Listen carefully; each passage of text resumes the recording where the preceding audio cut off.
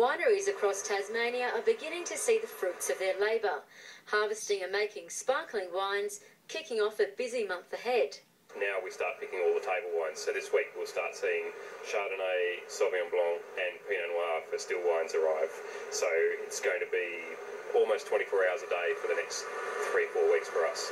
Wine Tasmania say wineries across the state produced about 30% less grapes than last year's 11,000-tonne harvest.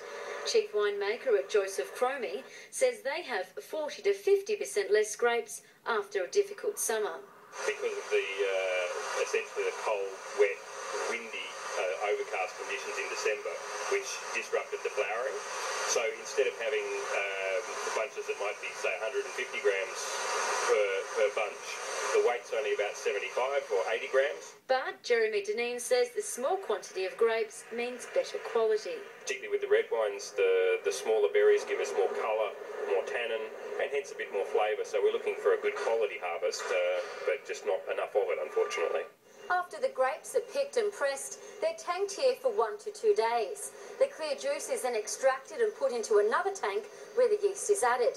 But this wine won't hit the shelves for another 3 months to 5 years.